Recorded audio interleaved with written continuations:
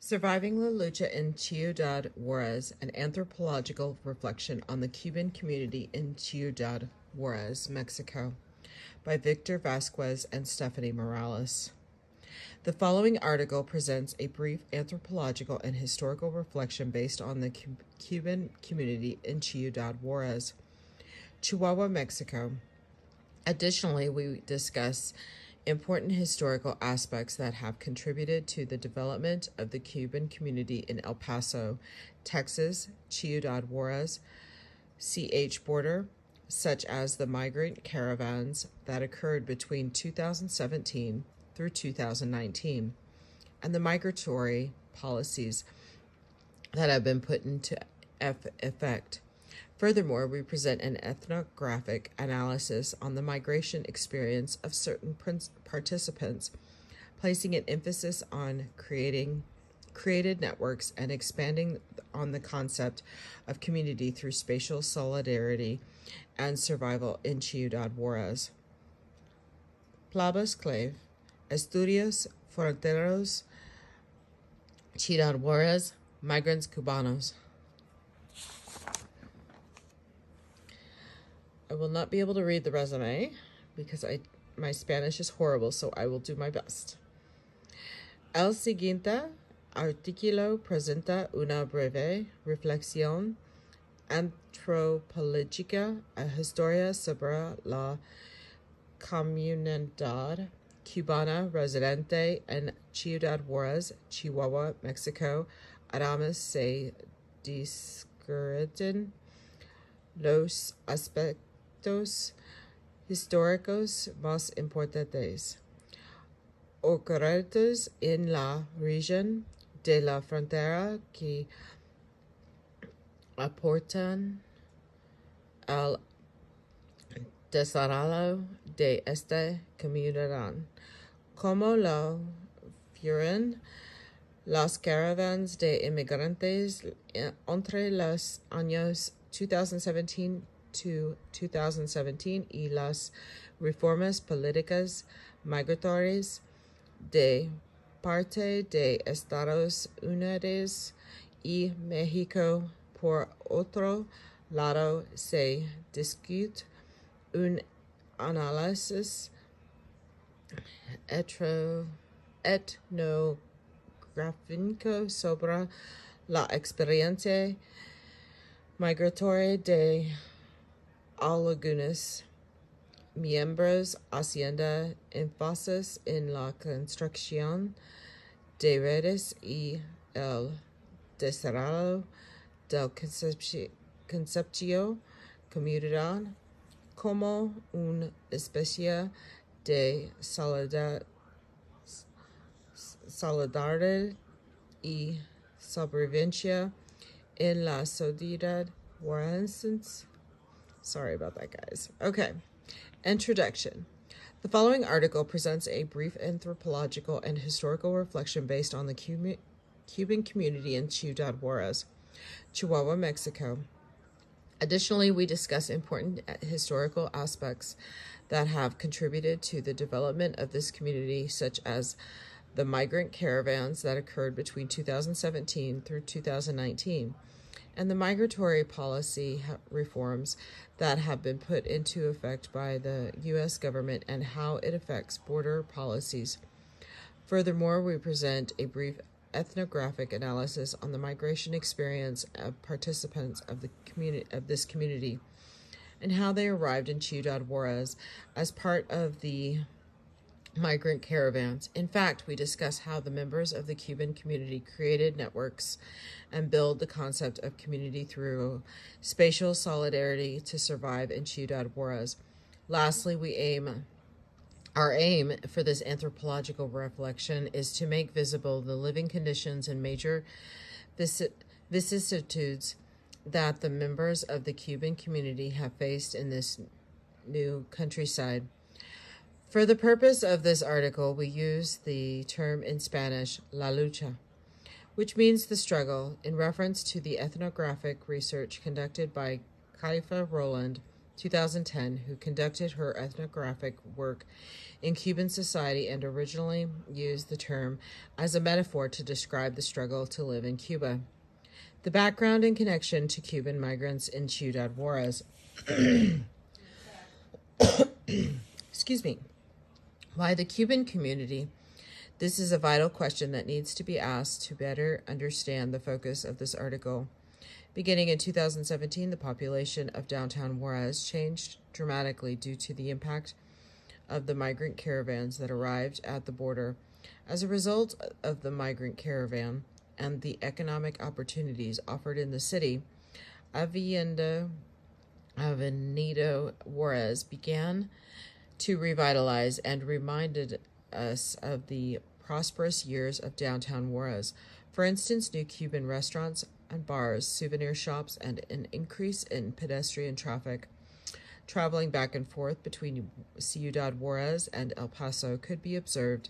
Downtown Juárez became full of life. Within this context, the Cuban migrants began to draw attention from the locals and the local media due to their entrepreneurialism and their working presence in the area. Other actions that characterize the Cuban presence on the border has been the public protests in 2020 and 2021 held at the downtown International Bridge, La Palaca 2020. The protests are held to pressure local and federal authorities to allow the Cuban migrants to cross into the United States. All these circumstances drew our attention as academics from the University of Texas at El Paso. From 2019 to 2020, we traveled to downtown Juárez to begin a fieldwork experience as part of a sociology master thesis to understand the impact in this urban context, particularly the difference between the multiple migrant groups who came from El Salvador, Guatemala, Honduras, Mexico, and Cuba who participate in these caravans. The first phase of the fieldwork consisted of visiting Centro de Atención a Migrants Came, located behind the Santa Fe International Bridge. Throughout our multiple visits, we had the opportunity to meet several members of the Cuban community who recounted their experiences as migrants living in Ciudad Juárez. The analysis will focus on the interviews that were conducted with members of this group who work in construction, restaurants, bars, cashiers, and other activities, who tell us the struggles they have encountered while arriving at the border. Although the increase of the migrant population in downtown Juárez brought life in 2019, this movement decreased in 2020 due to the impact of the COVID-19 pandemic. Before beginning our analysis, we will discuss a brief literature review on the migrant crisis in Ciudad Juárez from 2016 to present. A brief literature review on the migrant crisis at the border. The following literature review discusses a brief historical analysis regarding migration policy reforms that have affected the U.S. border in the last decade, especially the impact in Ciudad Juárez. In order to understand the complexity of life on the border, we must first understand the context of the situation of how U.S. policies impact border towns, border town residents, and general migrants.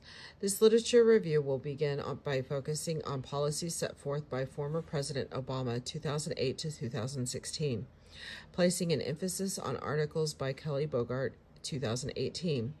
In Keeping the Dream Alive, Deferred Action for Childhood Arrivals, and the Necessary Next Step, Benjamin Roth 2018, and The Double Bind of DACA, Exploring the Legal Violence of Liminal Status for Undocumented Youth, Christina Campbell 2018, in The Legal Violence of Liminal Status for Undocumented Youth.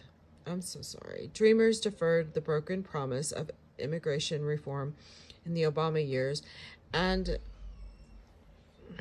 other scholars who discuss migratory topics such as DACA and how immigration was enforced under Obama presidency. Secondly, we will examine former President Trump's 2016 to 2020 zero-tolerance approach to immigration and discuss the Remain in Mexico policy that was enacted by his administration by exploring research conducted by the following researchers: Fabrega, Vinyels, Maribant, and Myers 2020. In They Are Brothers, the Migrant Caravan in the Diasporic Press, Mukpo 2020, and Asylum Seekers Stranded in Mexico Face a New Danger, COVID-19, Jeremy Slack 2019, and Deported to Death, and others. Lastly, we will discuss how the migratory policies that have been sanctioned by the U.S. government negatively affected migrants and put them in increased danger, citing periodicals by Chappell 2019 and Martinez Prado 2019. Immigration was one of the most pressing issues of the last decade, which led to several policies and executive orders that have helped shape the immigration system that we have today. One of these executive orders was the Deferred Action for Childhood Arrivals, DACA, that was created by former President Obama. DACA allowed those who had been brought to the U.S. before the age of 16 to work and attend school as long as they met specific standards, such as being in school, graduating high school, being military member, among others. It is estimated that around 800,000 undocumented migrants were able to obtain work permits and deportation relief through DACA, Bogart 2018. Although DACA offers recipients a way to legally work and attend school in the U.S., they live under what Roth 2018 refers to as liminal legality, in which recipients are allowed to live in the U.S. legally, but do not have the same rights as U.S. citizens. Living in this legal gray area makes recipients vulnerable to legal violence, especially in states where there is harsh anti-immigrant rhetoric. Even with the protections that DACA offers recipients, many continue to live in fear. Registering as DACA recipients entails coming out as undocumented to the U.S. government, which means that living inconspicuously is no longer an option, thus putting themselves and their families at risk for possible deportation in the future. Becerra, 2018. The fear has become more pervasive in recent years due to former President Trump's attempts to repeal DACA. It has been argued that Dreamers or DACA recipients offer a romanticized image of immigrants, one that depicts them as being innocent victims worthy of the American dream. Campbell, 2018. The popular depiction of Dreamers as the ideal immigrant reinforces the belief that those who are deported are unworthy because they do not meet the expectational standards outlined in our national discourse. Stack 2019, Slack 2019 argues that this leads to social death, in which deported immigrants are seen as unworthy and guilty in the eyes of society by residents in Mexico and the U.S. Dreamers may be deported if they commit a crime or fail to renew their DACA status.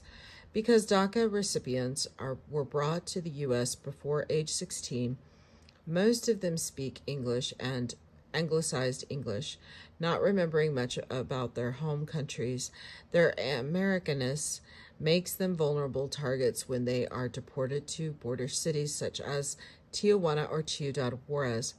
Drug cartels prey on newly deported Dreamers who are presumed to have resources and capital due to their connections in the U.S. Drug cartels see new deportees as potential recruits or sources of money, which can be collected through ransom by kidnapping deportees and calling family in the U.S. for money. Slack 2019.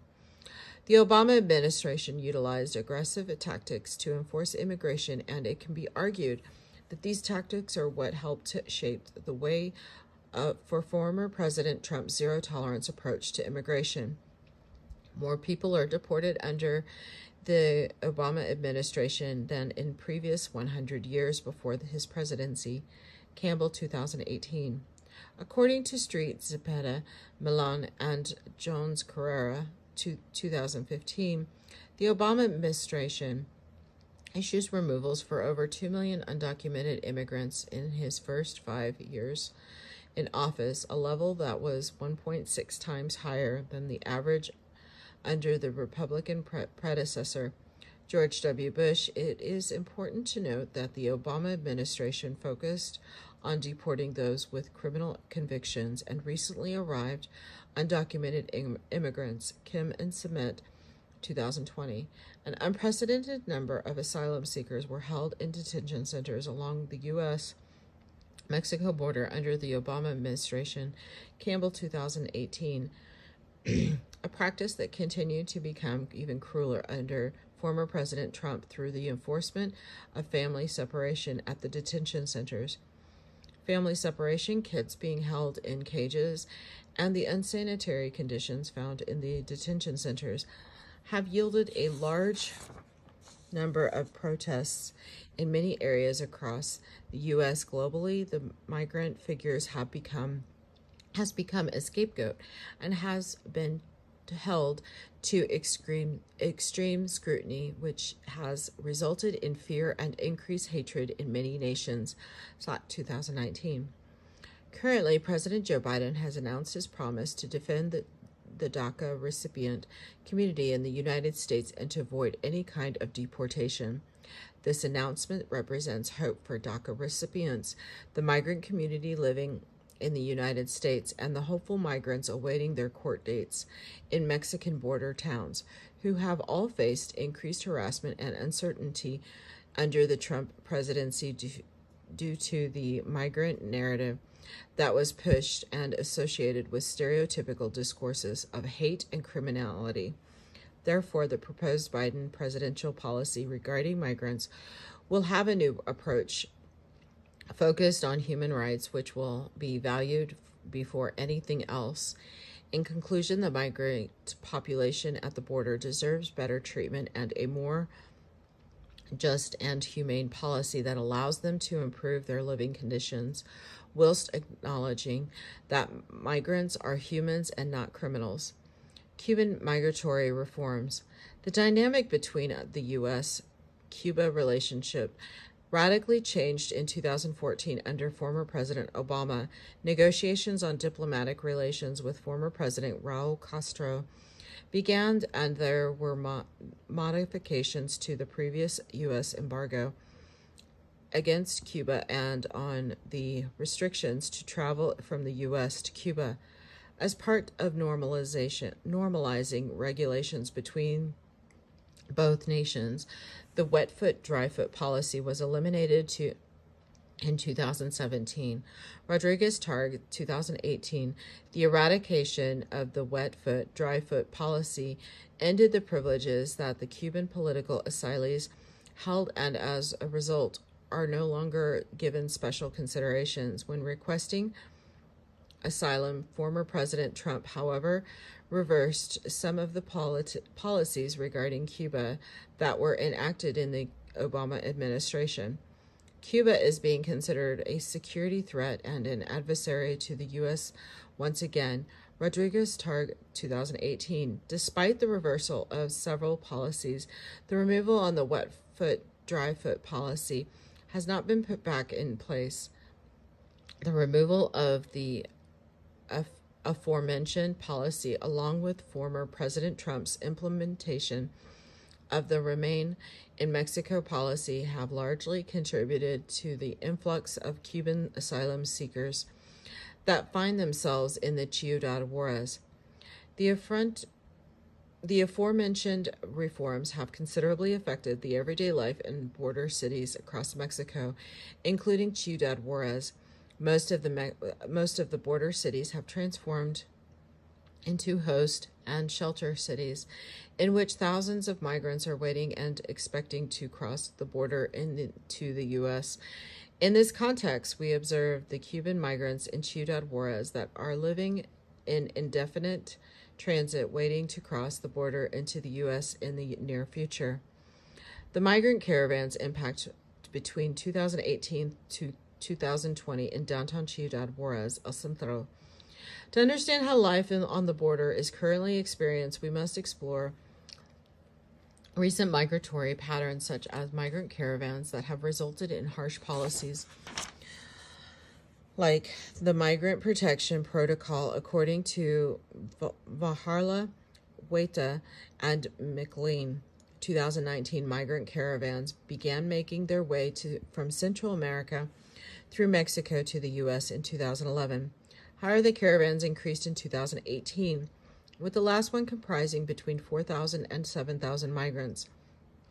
Fabricate Vinyls, Maribint Myers, 2020. The caravans were highly politicized and became a hot-button issue during the 2018 midterm elections, in which former President Trump framed the situation as an invasion and used the caravans to push his anti-immigrant rhetoric and sociological discourse of criminalization even further. Fabricate Vinyls, Maribint Myers, 2020.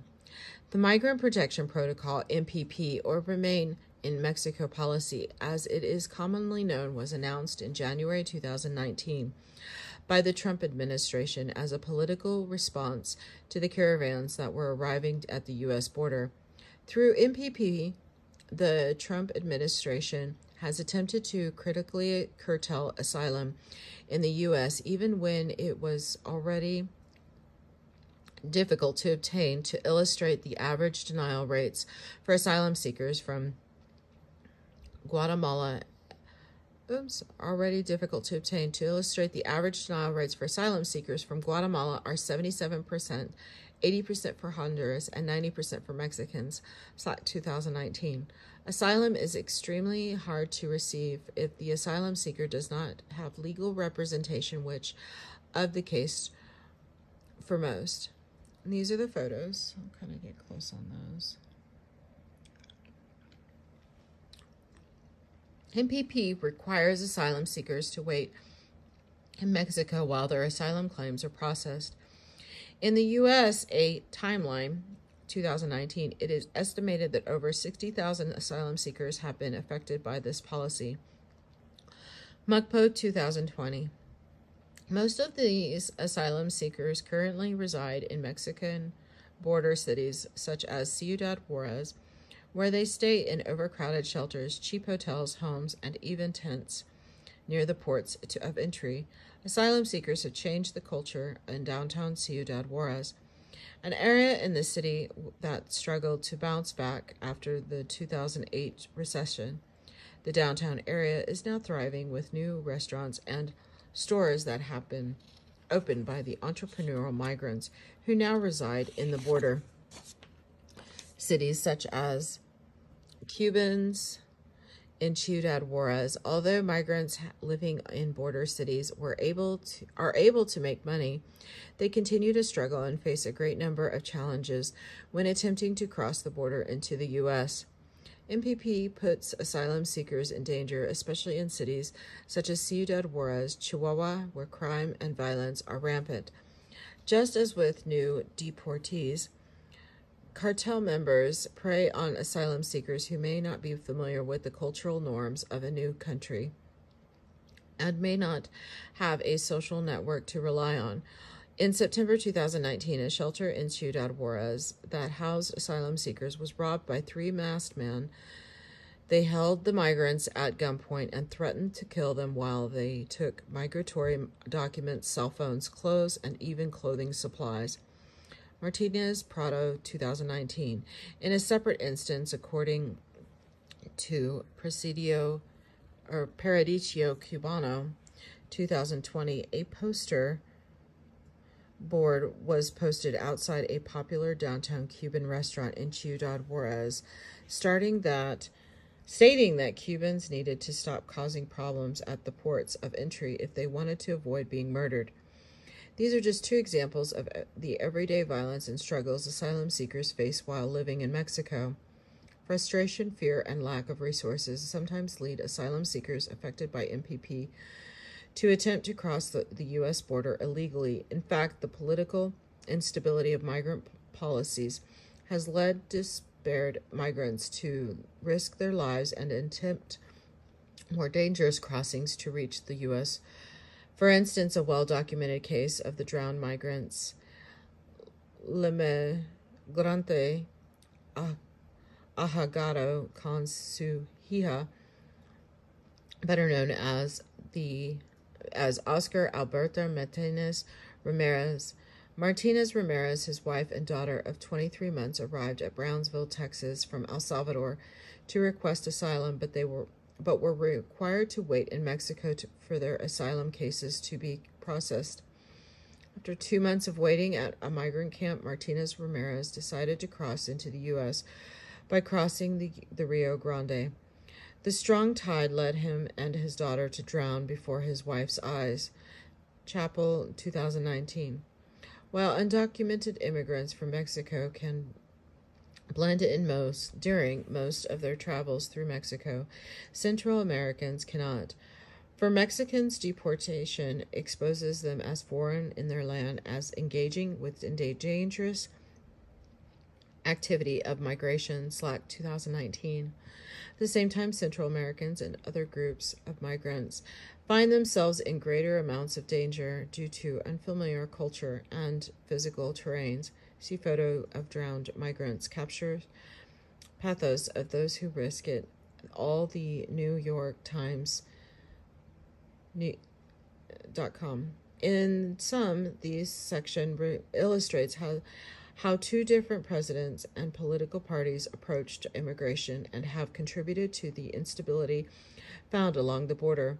Migrants and asylum seekers are pawns for the political parties in the United States, which set forth policies that continue the cycle of poverty for asylum seekers and make them vulnerable to different forms of exploitation by cartels. This in turn results in double victimization by two different entities: American political parties who fixate on migratory issues as a way to remain in political power, and drug cartels who look to exploit and recruit new members. To increase their power in Mexico, thus, comprehensive immigration reform is needed, one that is more humane and does not criminalize migrants who seek opportunity and safety. The Cubans in downtown El Centro de Ciudad Juárez 2019-2020 fieldwork experiences the journey from Cuba to Ciudad Juárez. Most of the Cuban migrants who were interviewed followed the same path toward the border. Some of them left Cuba on an airplane and flew directly to Mexico City. From there, most of them took a guajaga or bus to Ciudad Juárez. Other adventurous voyagers traveled by sea from Cuba through Belize, where they crossed the dangerous jungle and exposed their life. Others took buses through Guatemala and Mexico. Others are victims of coyotes who smuggle them into Mexico. In addition, some Cubans have been smuggled by law enforcement and cartels after paying cuotas or being victims of sexual violence. According to our informants, they emphasized how difficult it was to cross Belize and Guatemala and how dangerous their voyage across Mexico was. For example, weather conditions such as monsoon season, transportation conditions, violence throughout Central America, lack of food and water, and even having motion sickness and no access to medicine. Another interesting observation is that Cuban migrants' ethnic phenotype differs from that of Guatemalans and southern indigenous Mexicans. It was evident that our Cuban informants' phenotype was that of the Caribbean, which tends to be of African, European, or mixed mulatta descent. These characteristics draw attention from the locals in Central America, who instantly recognize that the migrants are Cubans, which makes them susceptible to violence in their journey. In conclusion, the path to Ciudad Juárez represents a journey full of risk and danger. Our informants would thank God and feel blessed when they arrived in Ciudad Juárez despite the historical violence encountered in the city, which they preferred over the violence found throughout their journey. Quote from an interview fragment: Los Cabanos in Juárez surviving la lucha, the economic hardship 2019 to present. What do Cubans do in Juárez? Chico Nostrosos in Juárez. Okay. Tiki si para sobrevivir y Cuaramas in Juárez para no regresar a Cuba. Many Cubans are working in Juárez legally and illegally. They work in many areas such as construction, restaurants, supermarkets, bars, and other commercial industries. Others have turned to sex work at some bars in El Centro for an income. For example, as part of our observation, we witnessed some elegant women from Cuba working as bartenders, wearing provocative clothing, and others as prostitutes, better known in Mexico as paraditas. Unfortunately, due to COVID-19 pandemic, employment opportunities have vastly decreased in El Centro de Juárez. However, our informants explain that some Cubans began working at magatores, convenience stores like Del Rio, and as housekeepers who served the Mexican upper class, while others moved to other cities in Mexico looking for better opportunities. In comparison to other migrant groups, Cubans appear eager in regard to the political migratory future now that President Joe Biden is in office. Using this term of la lucha, the Cubans in Ciudad Juárez are struggling in the following adversities: the dangerous journey to Ciudad Juárez, the cancellation of wet foot, dry foot policy, and former President migratory reforms, and the resulting anti-immigrant discourse in the United States.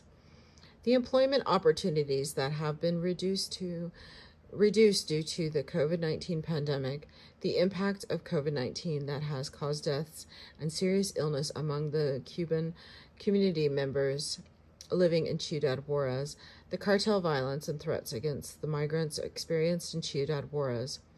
Here are photo 2.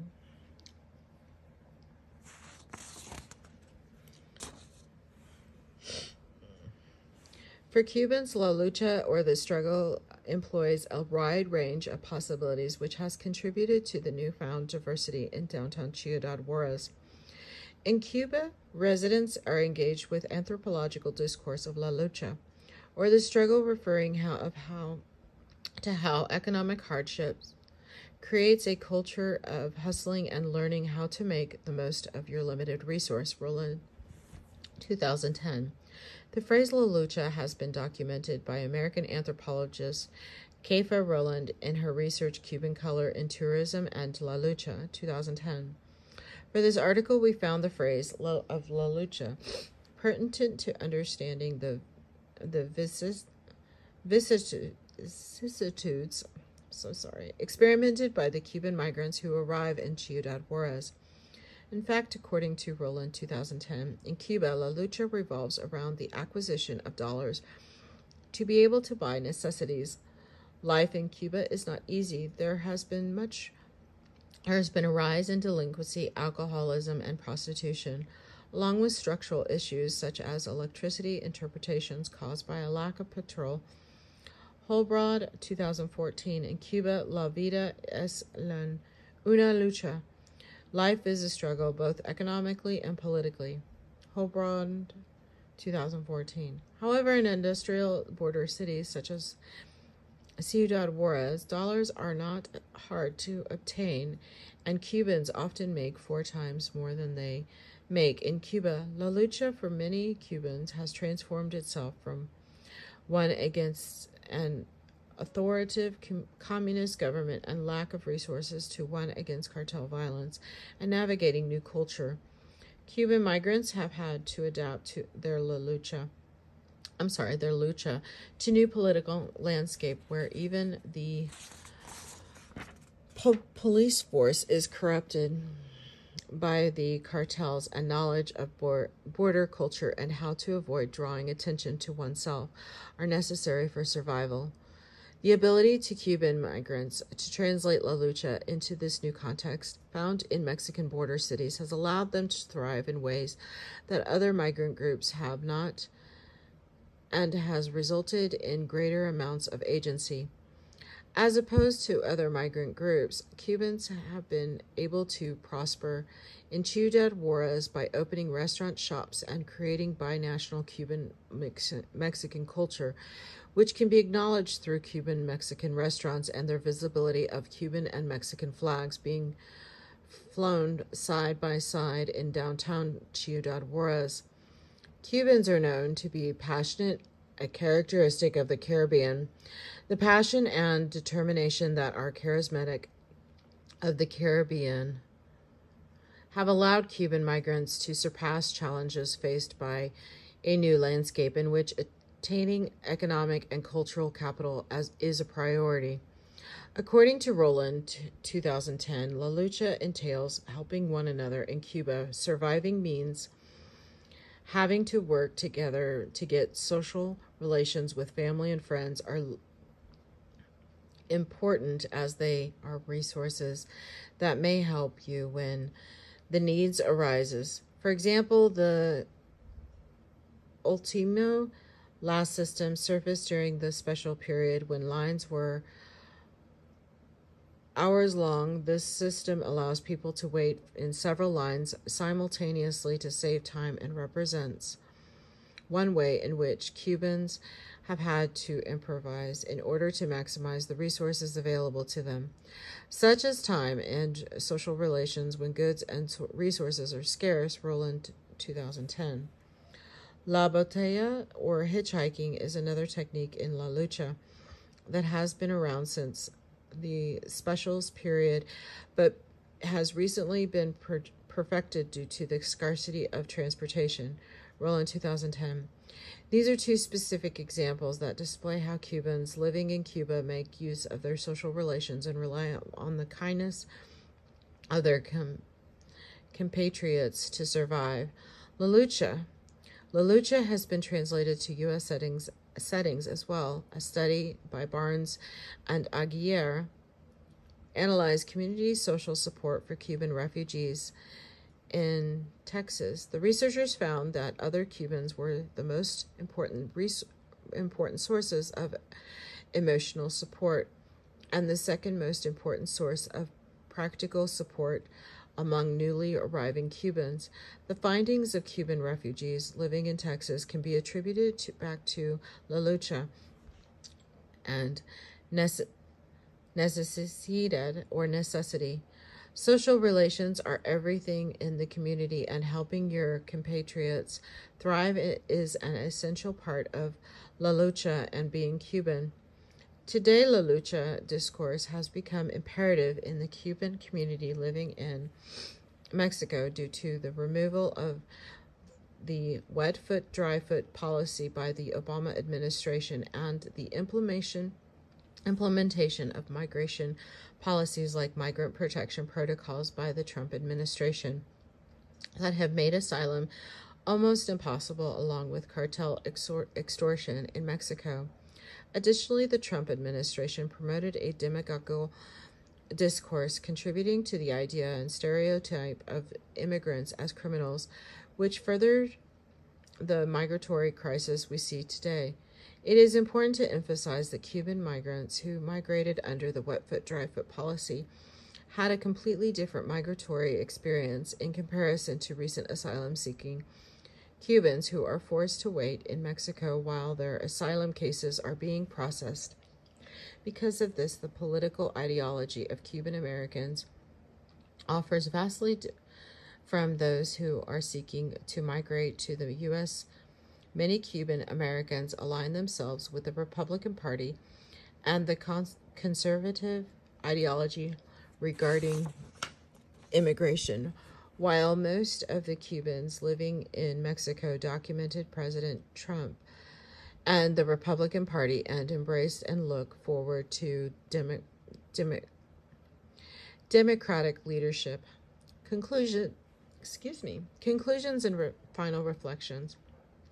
Nevertheless, there is hope that there can be a structural shift in the immigration ideology to a more sensible and humane one that aims to understand and emphasize the human experience in migration. In Cuba, Cubans are victims of a political dictatorship that impedes them from having access to options that allow them to develop socially and economically.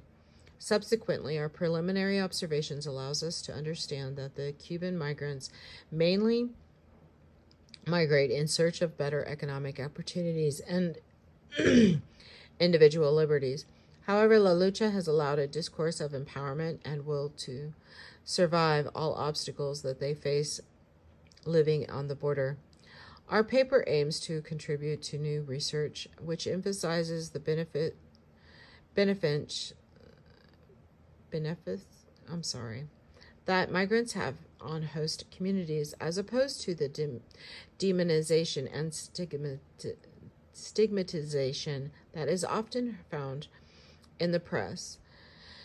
In the case of Ciudad Juárez, Cuban migrants have brought diversity and a new source of life to a once struggling downtown Juárez. Cuban migrants have contributed to the economy of downtown Ciudad Juárez, which struggled to fully recuperate after the Great Recession of 2008.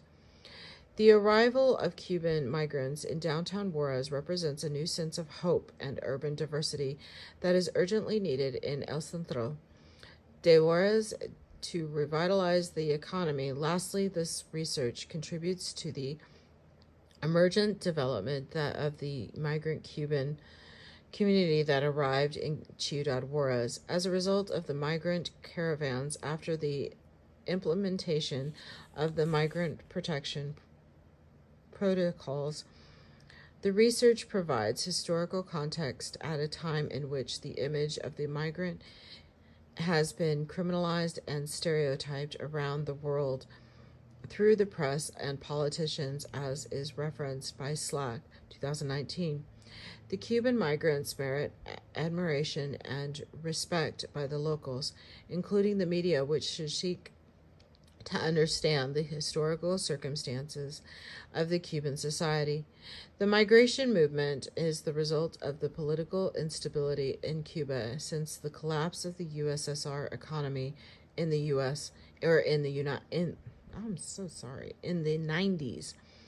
Therefore, the Cubans who arrive in El Centro de Ciudad Juárez have a new ambition to overcome barriers to achieve economic prosperity. This new population is important in the future development of El Centro de Juárez that has been forgotten by the Juárez governmental administration. Today, the COVID-19 vaccines represent hope for the Cuban migrants who want to continue their journey of prosperity even if they are denied entry into the United States. Most of them are willing to live their life in Juárez, which provides increased opportunities in comparison to Cuba. As an informant optimistically recounted in Spanish, después de todo lo que pasé para llegar a Juárez, nadie me saca de aquí. Yo seguiré luchando por mi bienestar y por ayudar a mi familia. Quote from interview fragment. This will be the end of this document, and I'm so sorry that here's more photos. My Spanish is horrible. I am terribly sorry if I've mispronounced anything. And here are the references. Thank you.